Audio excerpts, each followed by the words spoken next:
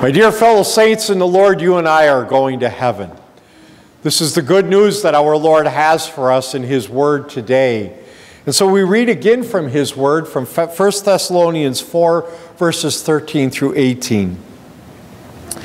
Brothers and sisters, we do not want you to be uninformed about those who sleep in death, so that you do not grieve like the rest of mankind who have no hope.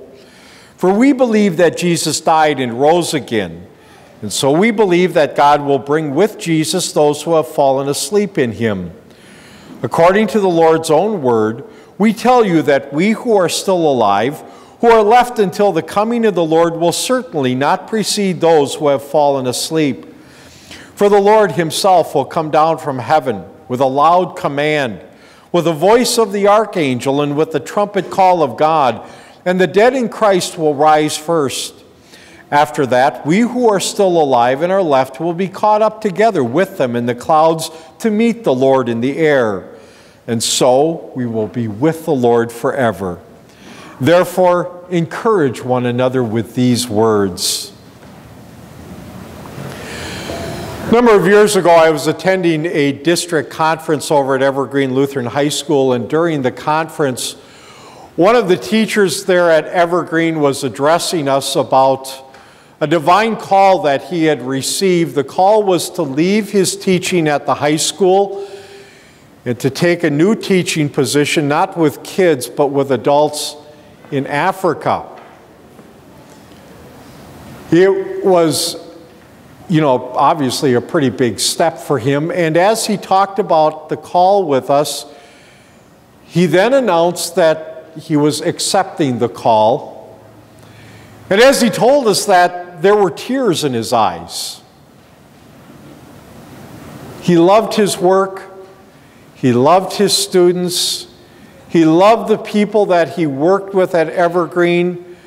And as he made that announcement that he was going to be leaving the high school and going over to work in Africa, I'll tell you what, there were tears in a lot of people's eyes, because he was one of those guys that everybody loved. Even the kids, his students just loved him. He was the favorite teacher of the entire faculty.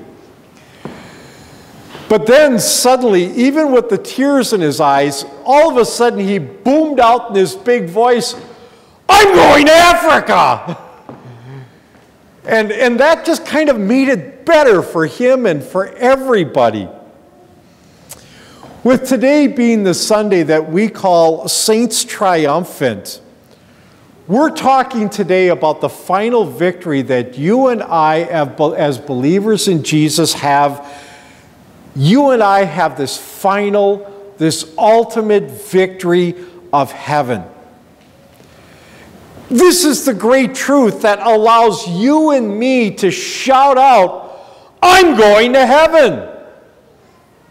Every year, spring of every year, we always celebrate Easter. We celebrate the fact that Jesus rose from the dead after He died on Good Friday. Well, today, we're going to talk about your Easter. About the day that you can look forward to, the day when you are going to rise. Unless Jesus comes very, very soon, you know that you are eventually going to die. But it's also true that someday you are going to rise from the dead again. And the life that you enjoy after you rise from the dead it's going to be so much better.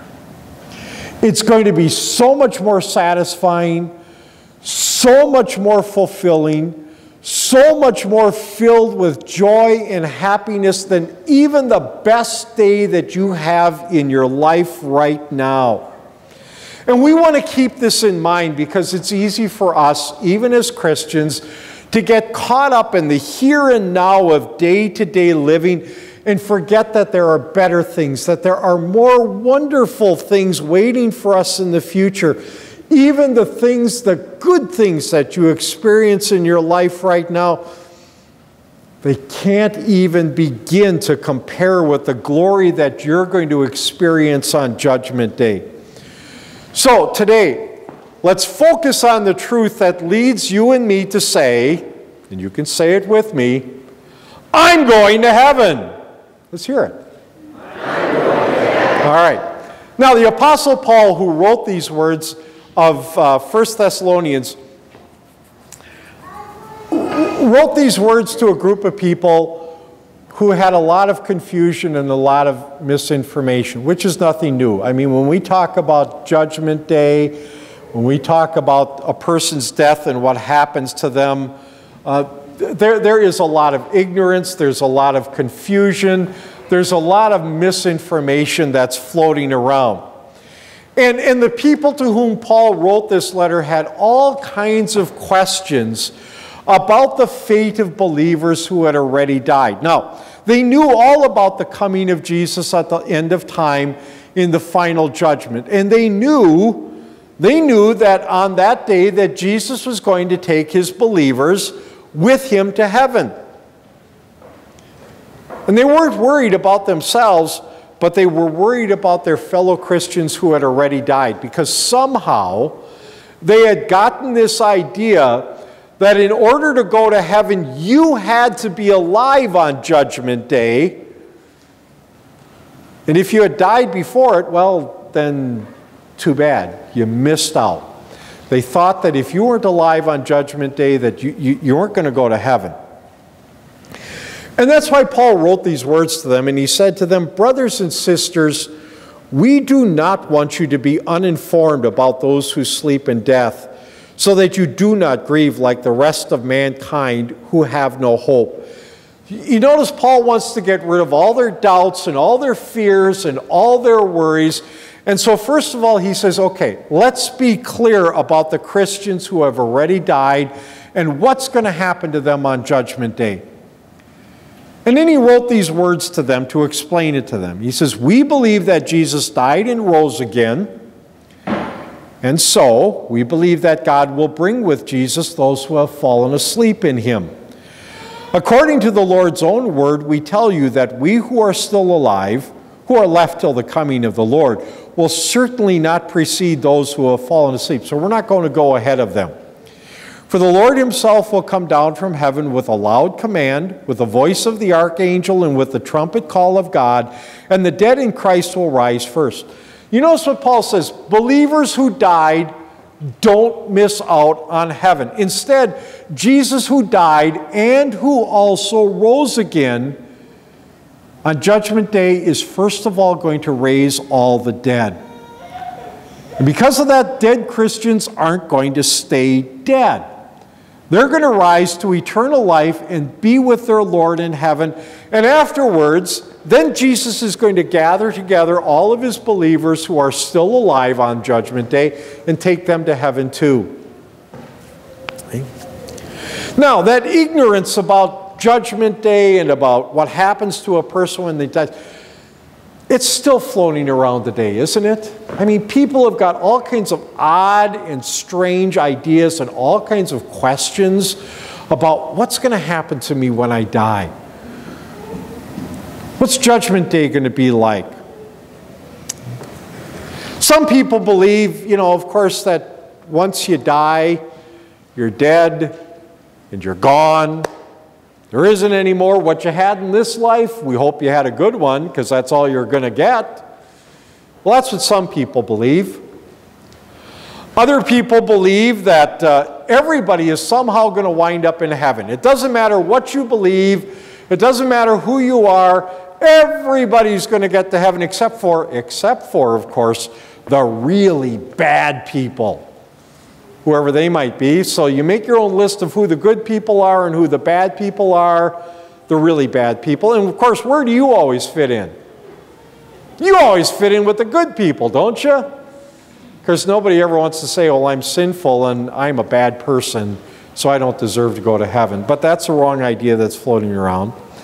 Other people believe that there's going to be some kind of a rapture before Jesus, before Judgment Day, that Jesus is going to come back in secret. And he's going to grab certain people, certain believers, and snatch them off into heaven. But this is going to be a big secret, and you're not going to know anything about it unless you happen to be participating. And you know, maybe what the saddest thing is that there's a lot of Christians. There's a lot of Christians who themselves aren't really sure if they're going to go to heaven when they die. You ask them, you know, what's going to happen to you when you die? And they say something like, well, I hope I go to heaven. All right, you can get rid of all that doubt and confusion. Paul says, we don't want you to be uninformed. God wants you to know that we will be with the Lord forever. Christ lived and He died and He paid for your sins that would have kept you out of heaven. Those who trust in Him for the forgiveness of their sins and for the promise of eternal life have triumphed already over their sin. They have triumphed over death. Heaven has already been opened to you. And in the end, you and I are going to be with the Lord forever. And so you can say with confidence, I'm going to heaven. Because of what Jesus has done for you. By being your holiness before God in His life, by shedding His blood on the cross, and by rising from the grave, the verdict of not guilty over your sin has already been passed on you. Heaven is yours. You're going to be with the Lord forever. And there isn't going to be any rapture that's going to take place in secret. Jesus says when the end comes, you'll know it.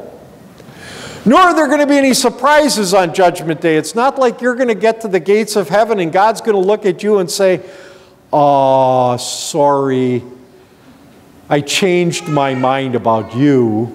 That's not going to happen, right? And so you can say it with confidence. I'm going to heaven. And my fellow believers, when you get there, it's going to be wonderful. It'll be far better than anything that you know or that you experience right now, even on the best day of your life. That's because you're going to be with your Lord forever in the glory of His home. In the book of Revelation, we get a little glimpse of what heaven is going to be like for you, for the believer in Christ. There, John, who was given a picture of heaven, John writes this, they, that is the believers, are before the throne of God and serve Him day and night in His temple. And He who sits on the throne will spread His tent over them. Never again will they hunger. Never again will they thirst. The sun will not beat upon them, nor any scorching heat. For the Lamb at the center of the throne will be their shepherd, and He will lead them to springs of living water, and God will wipe away every tear from their eyes. Hear what God says to you? When you get to heaven, there aren't going to ever be any bad things happening to you ever again. Nothing to make you sad, nothing to make you cry. That's because all the sin that causes all the bad stuff, it's going to be gone. It won't be there. You are going to get to see face to face your Savior who loved you so much that He was willing to sacrifice His life for you.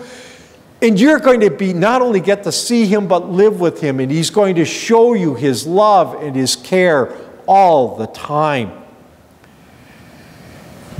And that body that you're limping around with right now, it isn't going to be the same. It's going to be wonderful.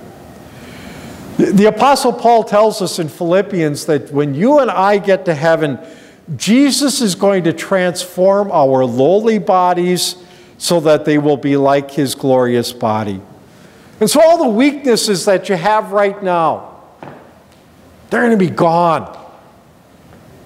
You're going to have a glorious body just like the one that Jesus has. And while we don't know exactly what that's going to be like, we can tell you that it's going to be wonderful, and it's going to be beautiful, and it's going to be perfect. And none of that glory is ever going to end, because this is eternal life for you. And because of that, you can look forward to the day of your death, and you can look forward to Judgment Day, and you can triumphantly say, I'm going to heaven. When days get hard and they look dim, you can look ahead and know that these days are temporary. You're going to heaven. When your body is wearing out and sometimes it hurts so much that you just want to cry, you can look ahead and you know that it's going to be all better because you're going to heaven. When life disappoints you and you wish it would just all get better again, you know that it will, because you're going to heaven. My friends, you are the triumphant saints.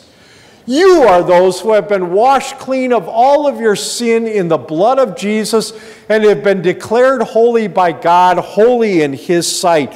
You are those who know the truth that through Christ you will be with the Lord forever. Rejoice in that truth.